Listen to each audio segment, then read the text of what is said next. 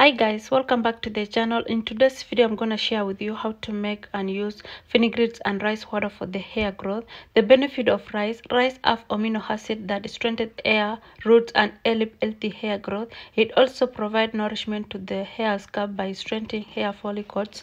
While fenugreek can increase hair thickness and growth, it also promotes new hair growth. It make fine or dull hair stronger and shiner. It promote hair from damage and thin it to healthy. So I boil it, and this is how the water look. And I'm adding a 2 drops of oil. You can add any oil of your choice, and I'm putting it into a bottle.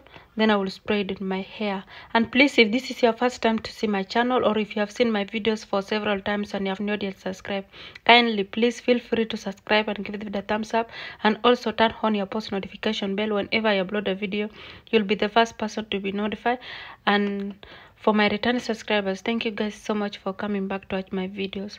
So I'm gonna just take time to spray the water, and then I will also give my hair massage very well. Also, if you wanna try this water, you can spray it and leave it as a leave-in. Do not wash it out. After you spray the water immediately, you can give your hair massage or scalp massage very well. It will make your hair grow very fast. So please keep watching and subscribe for more videos, and also share this video with your loved ones and tell them to subscribe to my channel, please. And thanks for watching. See you guys in my next video. Bye.